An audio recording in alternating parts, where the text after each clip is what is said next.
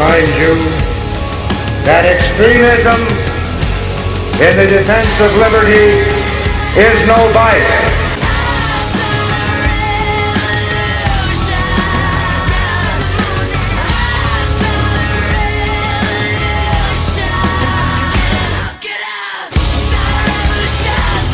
America's Evil Genius, Travis Cook, back with you once again. And, you know, I do not ordinarily talk a lot on this show about religion.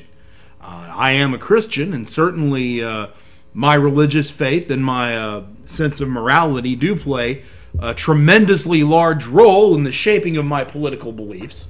And certainly politics is what we talk about most of the time on here. But I usually don't get into minute discussions of theology. I am a layman. I'm a layperson. I am not a minister. I'm not a pastor. I'm not a priest. I'm none of those things. I do not have the training in those areas. I do not have the anointing in those areas. That's not where my talents are. My talents are in the world of politics. That's what I choose to focus on in terms of these programs. So I'm not an evangelist in the religious sense. I guess I'm more of a political evangelist, if you want to call it that. So I usually don't get into deep religious discussions here. However, there's been a thought that's been rolling around my head the last few days that kind of straddles that line between politics and religion. And it's interesting enough. It's something I don't hear a lot of people talk about that I thought, well, let's bring it forth on here and see what people think about it. And see maybe if some of the clergy out there that watch this show, maybe if they have some feedback on it. Because it's something I've been wondering about lately and something I find very interesting. I've been thinking a little bit about the Ten Commandments. Of course, most of you know that those of us who are Christian try to use the Ten Commandments as kind of a guidebook for how we live our lives. They're the most important rules out there, basically. And even those who are not religious out there, even reasonable people who do not subscribe to the Christian religion, can still look at the Ten Commandments and say, that's a pretty good set of rules. I mean, you know, don't kill people, don't steal, don't lie. I mean, most of the stuff in there really isn't the type of thing that you would get a question on from a reasonable person. Not really anything there to get offended by or to really question. So the reasonable people out there can look at the Ten Commandments and say it's a pretty good set of standards for living, whether they are religious themselves or not. Well, I thought back to my old days of childhood, back in Sunday school, when we were being taught the Ten Commandments. And of course, even at an age of 6 or 7 or 8 years old, a child can still have the Ten Commandments explained to them, and most of those commandments are pretty self-explanatory. You tell a kid, okay, God says you shouldn't lie, you shouldn't steal, you shouldn't bear false witness, which means to lie. A kid's going to catch on to that pretty quick, right? Most of them are pretty self-explanatory. They don't need a lot of explanation. But there's some of them in there that if you're 6 years old, 7 years old, 8 years old, you kind of scratch your head about. You're not real sure what they mean at that age, and you got to ask the Sunday school teacher about it. I mean, to this day, I'm in my late 30s. I still can't really say I truly understand what a graven image is. Pretty sure I've never worshipped one, but I can't say I can give you a for sure definition of what a graven image is. Likewise, when I was a kid, one of the commandments was a little bit confusing to me. I didn't understand it. It was the commandment that said, thou shalt not covet. There I am, 6 or 7 years old in Sunday school, thinking, covet, that's a funny word. I don't know what that means. So I raised the hand. I asked the teacher, teacher, what does thou shalt not covet mean? And the way my Sunday school teacher explained it to me was that covet essentially means that you want something that someone else has and you don't want them to have it. In other words, if you want a sports car, that in and of itself is not coveting. But if your neighbor has a sports car and you say that you want his sports car and you don't want him to have it because you don't think he deserved it, you don't think he worked hard for it or whatever, that is coveting. Okay, that made sense to me. Even a 6 or 7 year old kid could understand covet when it is defined in those terms. Well, fast forward to today, in my late 30s, and I noticed something. I've been voting now for about 20 years, which means I've been involved in the political process in some way, shape, or form since the early 1990s. At some points in my life, more involved than others. I'm probably more involved now than I ever have been. But there's at least been some amount of attention paid from me to both political parties and the major issues that they were advocating and pursuing at a given time for the last 20 plus years. All right. Well, what I notice as I think back to the Ten Commandments, that the left in America and the Democrats during my adult lifetime, going back at least to the early 1990s, have seemed to focus all of their energy, all of their ideology, all of their policy on the idea of taking wealth and resources away from certain groups so that they will no longer have those resources, and then giving those resources to other groups whom they favor.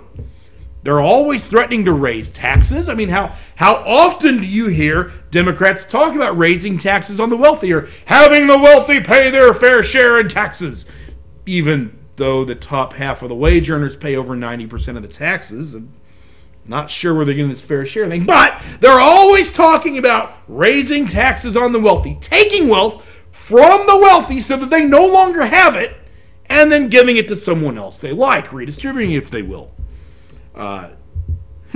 Seems kind of odd. I mean, have you ever noticed that you never hear Democrats talk about raising taxes across the board on everybody? You never hear that today. And I'm not saying I would be in favor of it, but at least it wouldn't be as disingenuous. No, you always hear them talk about raising taxes just on certain people, taking resources away just from certain people that they feel aren't paying their fair share to begin with. What about derisive language on corporate profit? Oh, it's unfair that the oil companies make so much money. We need to give that money somewhere else. So you want to take resources from the oil company or from other corporations so that they no longer have it and give it to whom you wish. We hear them talk about Obamacare and how we need to get health coverage for certain people, and that means other people may need to pay more for their health coverage. So again, you're wanting some people to pay more and take resources away from them so that you can then provide some kind of health coverage to others that you decide you like, forgetting that you're going to deprive others of health care. We're not even going to go there for today. But yeah, it's take resources from one group and give it to someone else. Are you seeing a trend here? Pushes to raise the minimum wage. Hey, let's make the businesses pay more money for their labor. Let's take money away from the businesses. Take resources away from the businesses because we don't want them to have it, and give it to the workers. Or even lately, pushes to force companies and insurance companies to purchase birth control for their employees. Not asking them if they would like to purchase it. No. Forcing them to purchase it, even if they don't want to, even if they got religious convictions not to do so. Oh, no. We've got to take those resources away from them and make those resources go to where we as Democrats, we as the government, think they should go. Or even today, there was a lot of talk in Washington about equal pay for equal work. Again, forcing companies, potentially, to pay more for female labor than they would otherwise. Forcing companies to part with resources so that they no longer have those resources and give them to others whom they feel are so deserving. When you look at all those things and you look at that pattern, I'm sorry. That's some coveting behavior right there. I'm not a preacher, and I'm not a biblical scholar, but dadgum, the liberals and the Democrats are coveting all over the place. Covet. It's all they seem to do. In fact, once you get beyond the covetous policies, if I can be so bold as to make up a word, if you can get past the covetous policies of the Democratic Party and the American left, what is left of their ideology? Not much. And it's not just recently. I mean, this is like my whole adult life. As I look back on the Democratic Party since the early 1990s, since I have been involved in politics, since I have been voting, everything they come up with is about taking from someone so that they no longer have it, and then trying to give that to someone that they think is more justified. It's not about trying to create wealth so that we all can get more. No. It's about taking something from someone, taking means from someone, so that they can give it to someone who they like better. Now, again, I'm not a minister, pastor, etc., not a theological teacher. So I understand I may be a little bit out of my area of expertise, but I do have a brain, and I can read, and wow, it seems to me that if one takes seriously the following of the Ten Commandments, and one takes seriously the idea that thou shalt not kill, and thou shalt not steal, and thou shalt not bear false witness, and thou shalt not worship a graven image in the unlikely event you actually run into one somewhere, and thou shalt not covet, that supporting Democratic policies in 2014 or embracing liberalism in 2014 would be a pretty severe violation of that commandment. I'm not sure that's a risk I would want to take.